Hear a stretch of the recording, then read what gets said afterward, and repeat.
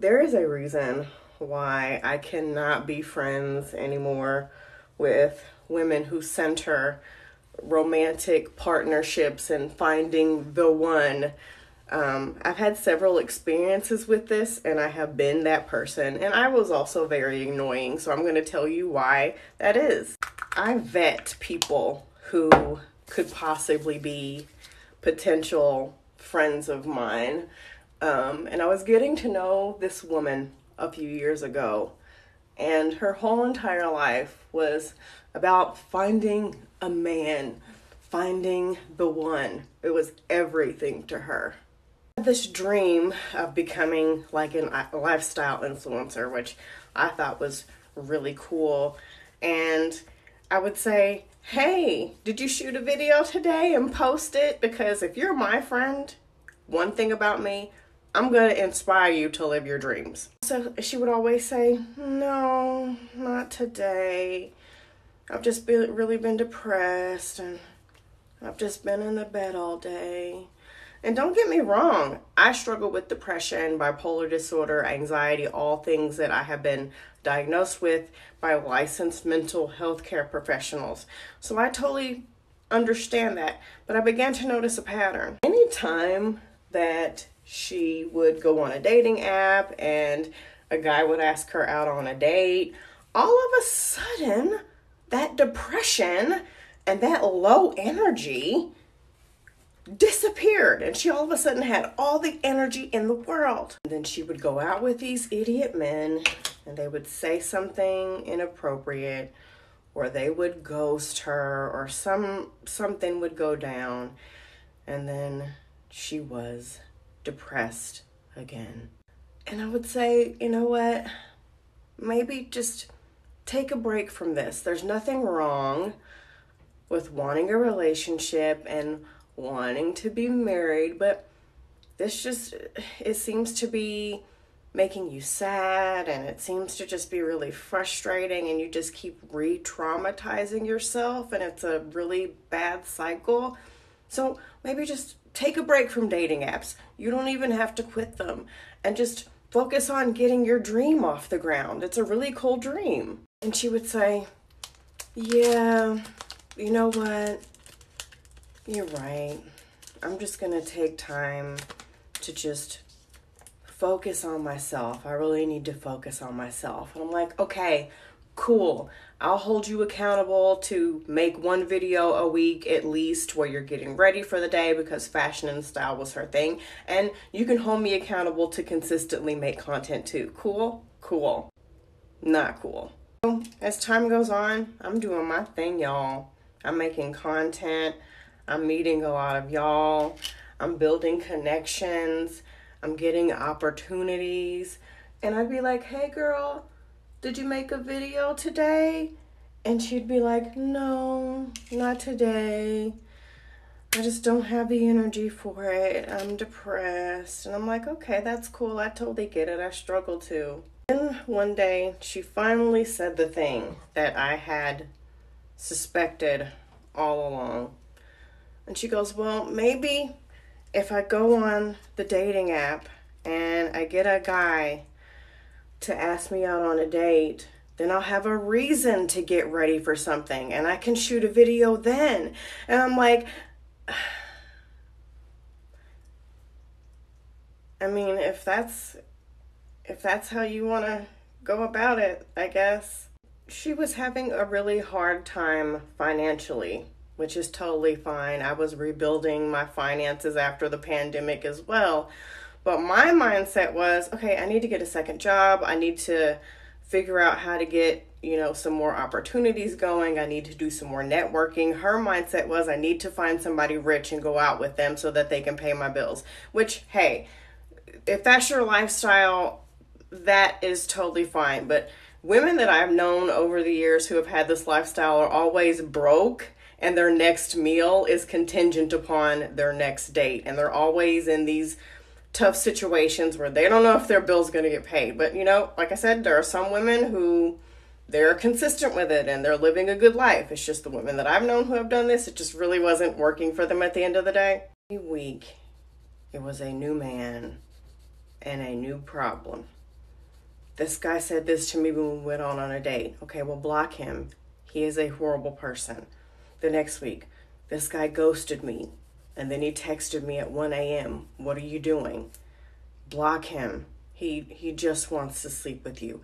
And it was the same cycle over and over and over again. The only time she had anything to talk about was if it was about a man, and they were not even good men at that. I totally understand venting and needing support, but the strong friends get tired too. And sometimes we're just too nice to say anything or to set that much needed boundary with you and just say, hey, you know what?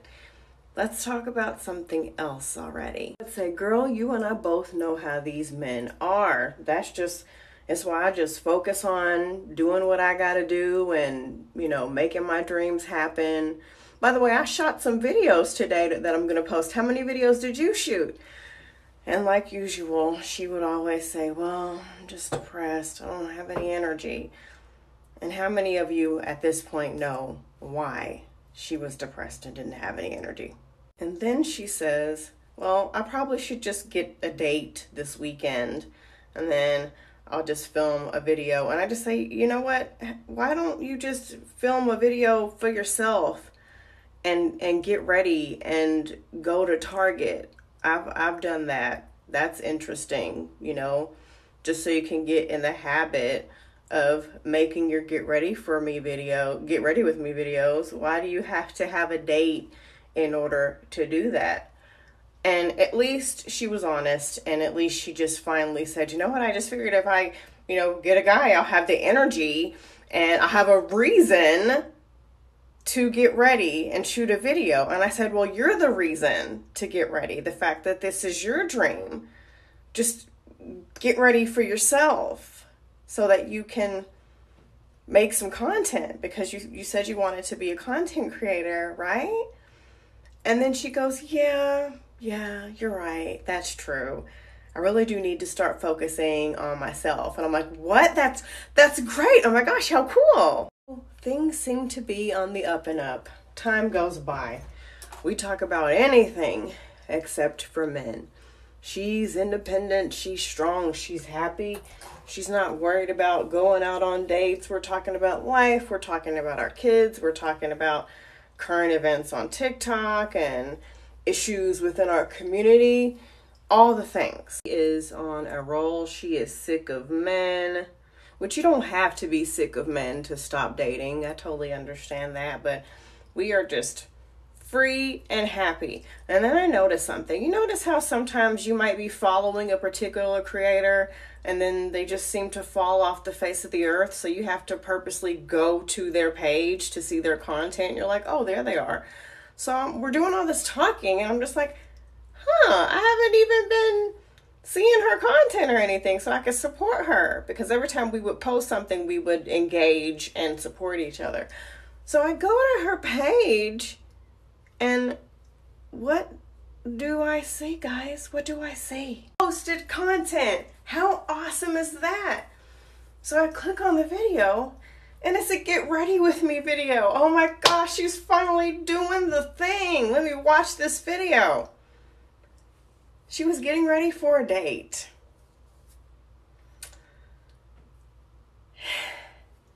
And don't get me wrong, there's nothing wrong with dating. I have plenty of followers who are married and who are still out in the dating field. My issue was, for all those days, for all that amount of time, she was lying and she was still dating. Just like, why lie about it? And I totally understand. You might say, well, maybe she just didn't want to disappoint you. We're grown. I have friends who are dating. I have friends who are married, but they're not going about it in a way that's desperate. They have boundaries. We're not on the phone talking about what this guy did this week and what this guy did last week. It's just normal. There's balance mentally and emotionally there. But I knew that friendship was over, because if you could get to the point where you could lie about it and create this whole entire persona with me and then behind the scenes be doing something different, you would lie about any and everything else, and I can no longer trust you. So it wasn't that serious. We didn't have a discussion about it or anything.